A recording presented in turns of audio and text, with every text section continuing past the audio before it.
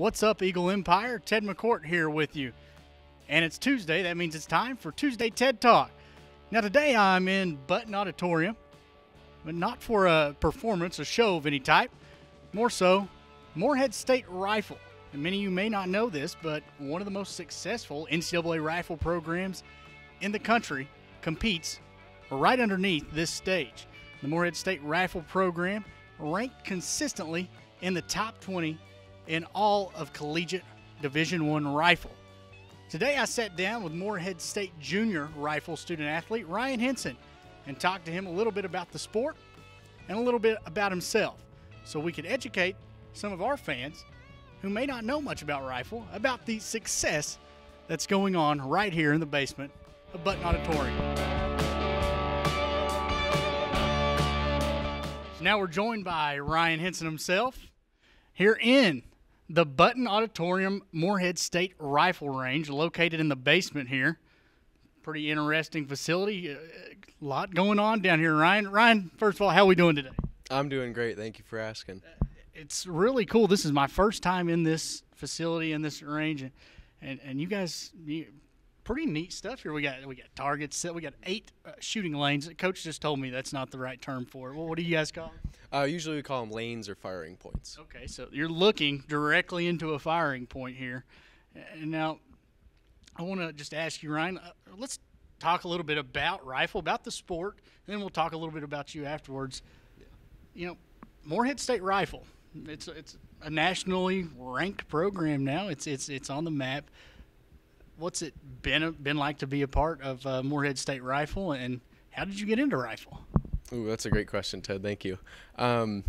First of all, it's been a great experience being able to come to college and participate in an NCAA Division I sport that you don't really get to see a whole lot of. It's something that a lot of people don't know about, and it's something that I kind of picked up when I was younger as a freshman in high school. I actually wanted to start hunting, so I asked my parents for my birthday for some hunter safety courses, and they kind of just told me, like, hey, we don't really do that, not a whole lot, but here's a class that'll teach you how to shoot, a little bit about gun safety and all that stuff. So I tried it out, and then I ended up being pretty good, I guess. So I stuck with it for 4 years and then ended up coming here to Morehead State. It's a little bit different from hunting, though. You got a little bit off of that, but do you still? Is that still like a hobby? Do you hunt? Actually, no. I've never gone hunting since. Is that something you find? Like, do many people that participate in this sport, is that how they get into it? Kind of.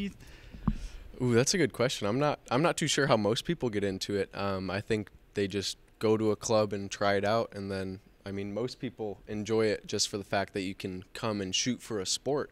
But then as you kind of get into the sport and you realize that there's so much more behind it that you just fall in love with it, really.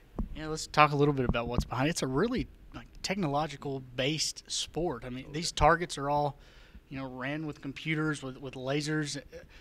It's really it's very modern. It's not just shooting onto a paper target. I know that some schools may still use that, but we're up to date here. Yeah, definitely. It's a big difference when you first start out. I mean, you're given just this kind of small .22 rifle. At least I was, with just a wooden stock, and then you work your way all the way up until you get to the NCAA, where you have electronic targets that, like you said, use lasers and sound and things like that. And it just goes so much farther than kind of what you start with. Now, you started in high school is when you started competing in rifle.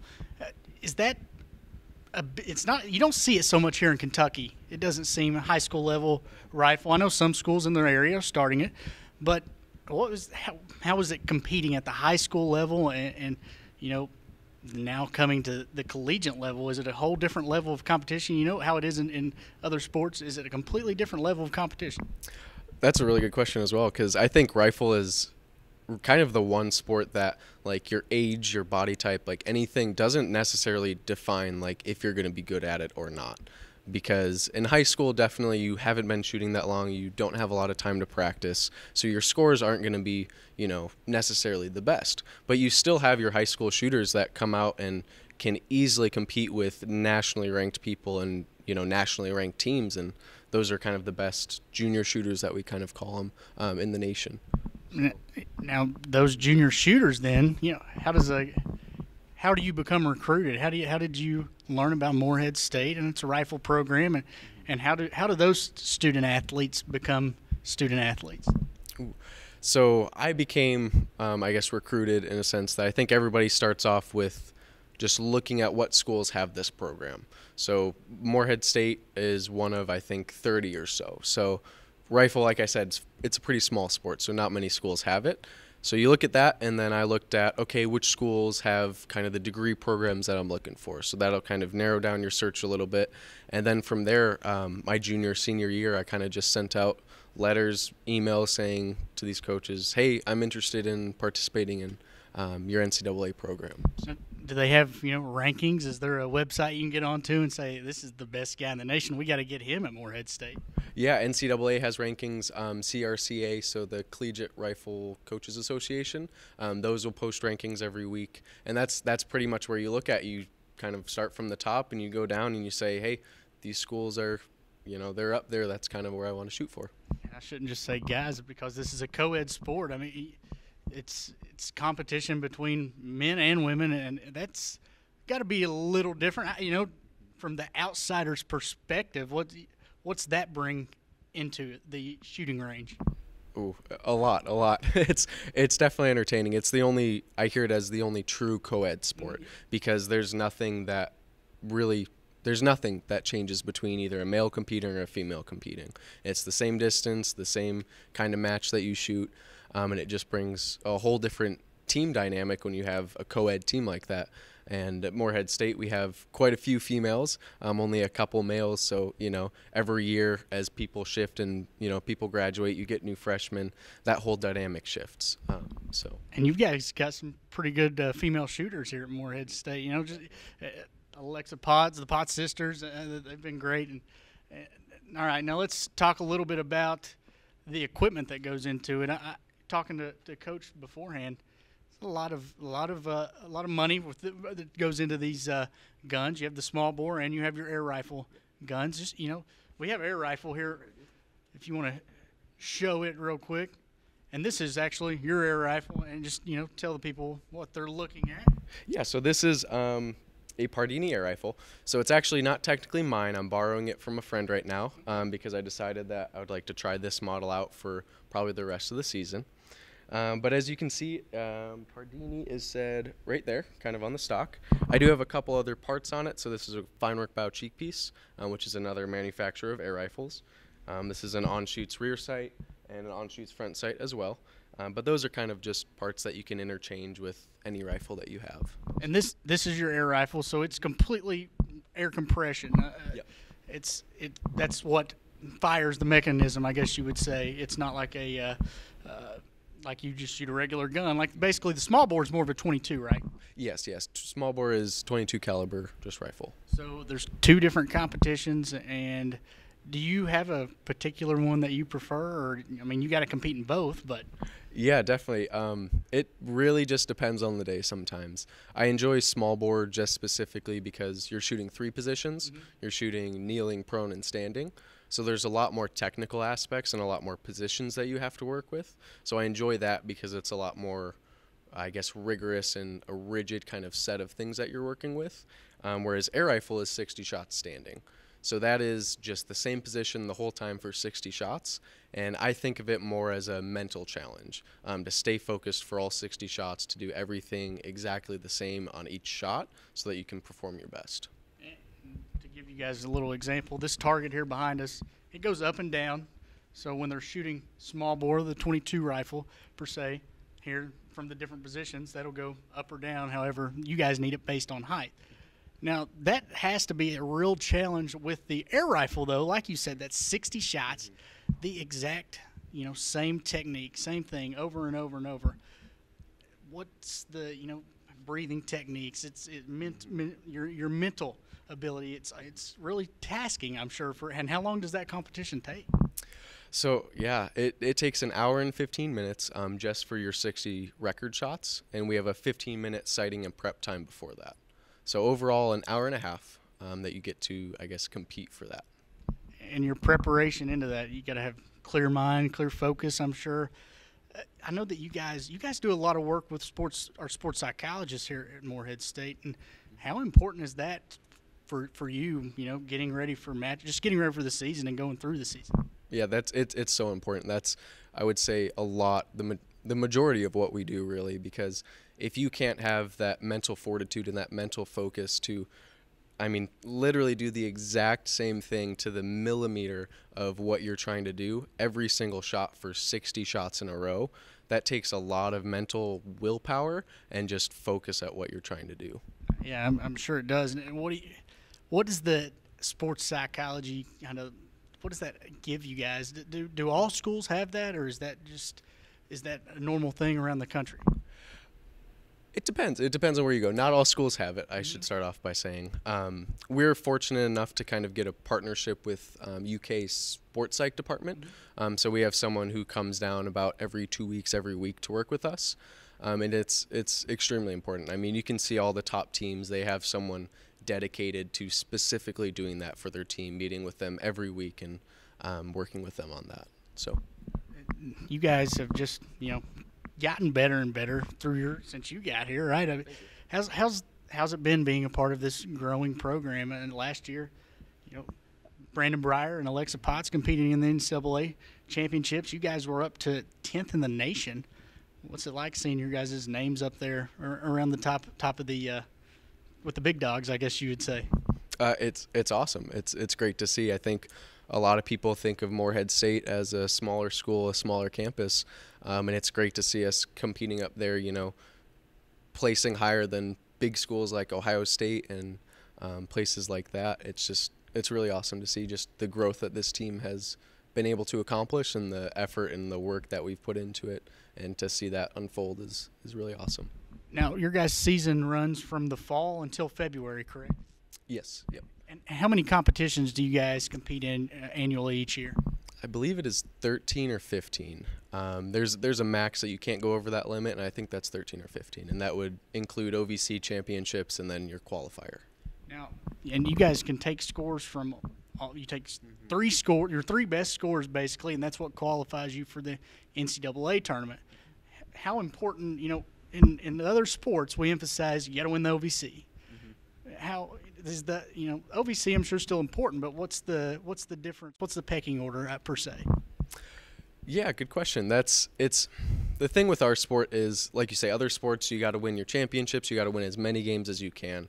Rifle is unique, and it's not necessarily head to head is what the important thing is. I mean, sure, it's nice to win, most of the time, but really it's the score you're shooting, and you want to improve upon your top 3 scores so that you do have the best shot of making NCAA. So every time you're going out, you're just looking to improve your score, just making improvements every time out, and that's what when you go into a season, is that what you want to see, just gradual improvement throughout the season, or are you wanting to fire your best away your first meet and just keep that up? I mean, how do you go into a season? Both. I would say both. You obviously want to do the best you can, and you don't really get a whole lot of say of what matches you have when and things like that. So if you have most of your away matches at the beginning of the season, you need to be ready to go, and you need to hit those hard in order to get those away scores for NCAA. So. Because you're only, of those 3 scores, only one can be from a home match, correct? So the other 2, you have to get those from your away match pool. That's kind of an interesting little tidbit about it. Now, it's also an individual sport. Like I said, we had 2 individuals qualify last year. How much of it is more of an individual aspect as to a team aspect? Yeah, I think a lot of people say rifle is a very individualized sport, and I'm behind that mostly, as it's just you up there on the firing line. It's everything that you're doing with your rifle and, trying to shoot the best shot that you can. But I do think a big part of it as well is just the team atmosphere, just the team camaraderie that you can have, and how everybody interacts together, because that's ultimately going to pull you up or pull you down as a team and affect your performances. Yeah, I'm sure, like you said, with the the mental aspect of it all, you can't have drama going on in the locker room, right? Yeah, definitely, that's true. So, Ryan, anything else you just really want to let people know about rifle and that's something you just want to tell people. I think the biggest thing is just realizing how much of a technical sport rifle is, because I think a lot of people look at it and, we aren't running around all over the place all the time. We aren't, doing as much physical activity as other sports are, but we're still putting in about 4 hours every day of just these very small changes that we do, things with our mental performance, making sure that, like I said, everything is exactly the same every single shot. And that it takes a lot of work, and it's something that I'm proud of to say that I can compete in this sport, and I enjoy it a whole lot. So, very routine based. I know a lot of sports are very routine based. You get in the routine of when you practice, when you play. It's very routine based. I'm sure. How much does that go into your daily, walking around campus? You get into a routine. Yeah, definitely. I have to plan everything out on a calendar. I have to plan out my whole day. Right now I have practice at this time, workouts at this time, classes then, and then work. So it carries over definitely. Now, Ryan, so off the rifle range, you're a junior here at Morehead State, and you talked about earlier about you were looking at schools, trying to find the right rifle school for you with the right major, and what did that end up being here at Morehead State? That was mathematics, actually, and that was basically a big reason I actually came here. I like telling this story because I had 3 majors in mind, and I visited the first 2 departments. I think it was psychology and criminal justice or something. I was like, okay, I like it. But then I stepped into the math department office, and I was immediately greeted by so many nice people that were so welcoming, and honestly, that is a huge reason that I ended up here at Morehead State. You hear that from a lot of people. It's just got this home feel. And home for you, Rock Hill, South Carolina. I think it listed on the website's Washington State. So you kind of split the country there, and here you are in Morehead.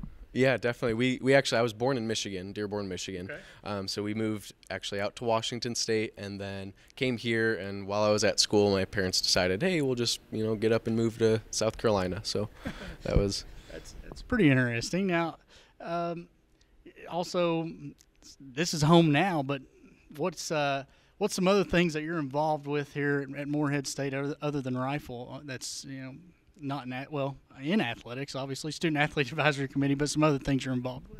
Yeah, as you said, student athlete advisory committee. I am also a member of Athletes in Action, so that's just a Christian group with athletes here on campus. And then I'm also a member of Phi Sigma Pi National Honor Fraternity. You said Athletes in Action. We got to shout out Rich Duffield, and he's my guy. Now, anything you want to close up? I mean, shout anybody out? Just anything, any final message, I should say. Oh, good question. I guess hi to my family. You've been a great support to me. Thank you to my girlfriend for being also a great support. She's on the rifle team at West Virginia, so super awesome to see that. And just all my friends, family here on campus. I can't appreciate you guys enough. You do a whole lot for me, supporting me in everything that I do, so I greatly appreciate that. All right, Ryan, we really appreciate you joining us here, and it was great to kind of spend a few hours here in the rifle range and learn a little bit about the sport. It's really interesting. Thank you very much. I appreciate it. All right, Ryan Hinson, Morehead State Rifle.